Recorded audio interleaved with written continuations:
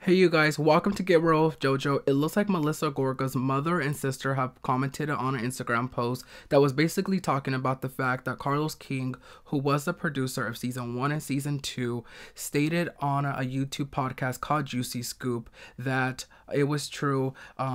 When season 3 was about to start filming, Teresa did call him in a panic saying, "I can't believe Melissa and my brother Joe are coming on the show. I had no clue. They did this behind my back, and next week I have to film with them." She did not know what to do, and she was in a panic because she never wanted to fight with her brother. However, if you guys know, Melissa has always stand firm on the fact that Teresa knew about her coming on the show and that Teresa's lying.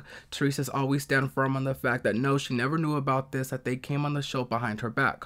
Carlos King as well had Teresa on his podcast a couple of weeks ago, and he also shared that it was true because back then when they were filming season 1 or season 2, Melissa would write to Carlos King on Facebook trying to get on the show behind Teresa's back. Obviously, Teresa felt vindicated. She was so thankful to Carlos and finally felt like someone was telling the truth and she was no longer a liar.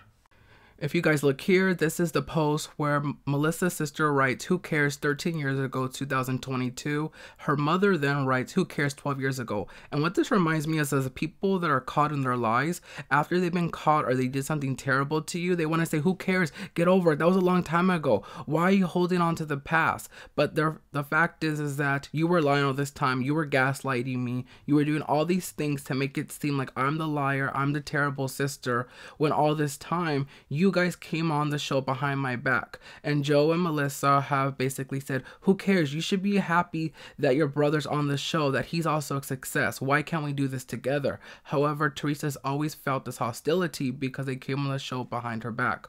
What do you guys think? Like, subscribe, follow, check out my podcast, my YouTube, Get Real with JoJo.